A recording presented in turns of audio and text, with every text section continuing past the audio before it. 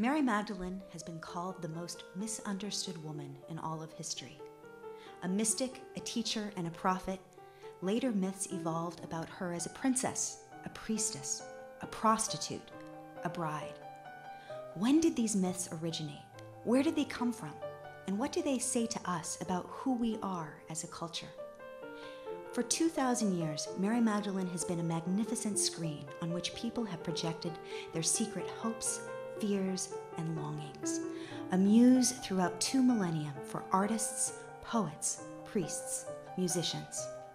I invite you to join me for this 6-week webinar on the myths of Mary Magdalene. You may discover that she becomes a muse for you as well.